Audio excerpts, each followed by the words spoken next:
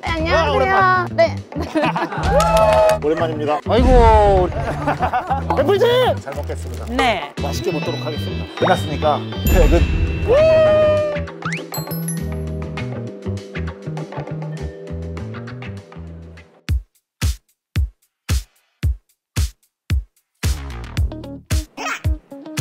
네, 안녕하십니까. 저는 삼성전자의 ESGN 스마트공장 지원센터의 윤언우입니다. 스마트공장 지원 사업에서 앞으로의 방향을 기획하고 운영하는 그런 업무를 하고 있습니다. 대외 업무가 많기 때문에 인싸인 척 한 번씩 하고 있습니다. 스마트공장은 제품 기획부터 판매까지 생산 전 과정을 ICT 기술로 융합해서 시스템 구축이라든지 자동화, 그리고 현장 혁신, 이런 분야를 통해서 제조 경쟁력을 향상시키고 맞춤형 제품을 생산하는 지능형 공장을 스마트 공장이라고 합니다. 삼성전자는 주변과 이렇게 같이 나누고 함께 성장하는 것이 세계 최고를 향한 길이라는 그 동행 철학이라는 게 있는데, 그 삼성 거래 여부와 상관없이 전 중소기업을 대상으로 스마트 공장을 구축해주는 지원 사업을 진행하고 있어요. 저희는 2016년부터 이 스마트 비즈 엑스포는 개최했고 총 6회간 지속적으로 이렇게 중소기업들을 위해서 이렇게 전시회를 지원하고 있습니다. 당연히 이 공간과 부스 다 저희가 무료로 제공하고 라이브 커머스라든지 촬영을 지원한다든지 해외 바이어와 이렇게 미팅을 할 수 있는 기회도 갖고 일반 소비자들한테 본인의 제품도 소개할 수 있고 이런 이벤트들도 많이 있으니까 굉장히 만족도가 높습니다. 네. 이번 스마트 비즈 엑스포에는 95개의 기업이 참여했는데요. 저희가 올해까지 지원한 중소기업이 총 3,000여 개사가 됩니다. 삼성전자는 스마트 공장 전담 인력 200명을 구성하여 현재 지원하고 있습니다.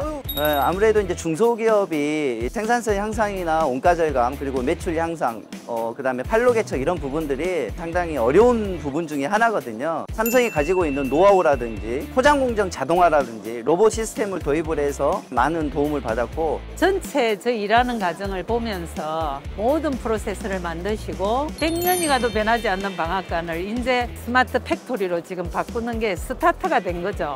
삶이 완전히 바뀌게 된 결과가 됐고 정말 행복합니다. 뭐가 필요한지도 잘 몰랐고, 왜냐면 우리가 너무 잘하고 있다고 자신만만했거든요. 다 바꿨습니다. 창고 정리도 했고요. 라인을 새로 구축을 했고, 이거를 한 1000뿌리를 넣고 한 번에 프레스를 누르면 할 수 있는 그런 기계를 개발해서 시간과 인건비와 다양한 것들이 이제 많이 절감돼서 작년 대비해서 지금 14배 매출을 올렸어요. 그래서 기분 좋게 일하고 있습니다.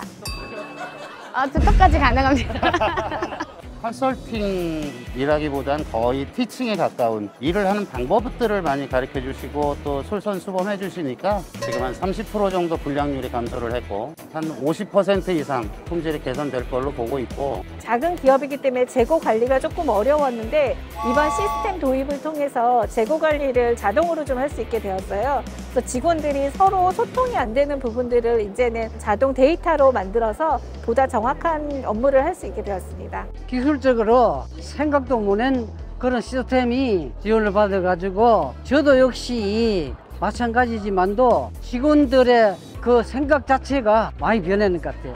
카메라 기술이 요 안에도 하나 있고 여기도 들어있습니다. 끝내주는 기술이죠. 카메라 기술, 합성 기술, 이걸 삼성에서 가르쳐주는 거예요. 화이팅! 알겠습니다. 화이팅! 화이팅! 화이팅! 화이팅!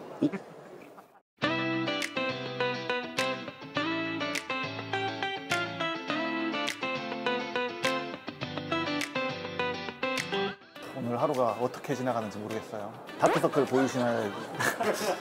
그래도 저희 중소기업들이 오늘 바이어 매칭도 많이 하고 해외 바이어들과도 많이 만나더라고요. 그래서 네, 실제로 제가 여기 와서 샘플도 한번 구매해보고 여러 가지 방면에서 제가 도움이 될 수 있는 부분이 있는지 체크를 해서 수출이나 내수로 좀 진행을 한번 해보려고 하고 있습니다. 한 2시간 되면 또 일본 바이어들이 올 겁니다. 일본 바이어가 그래도 엑스포를 개최한 보람이 있네요. 그런 거. 네, 도와주시거든요.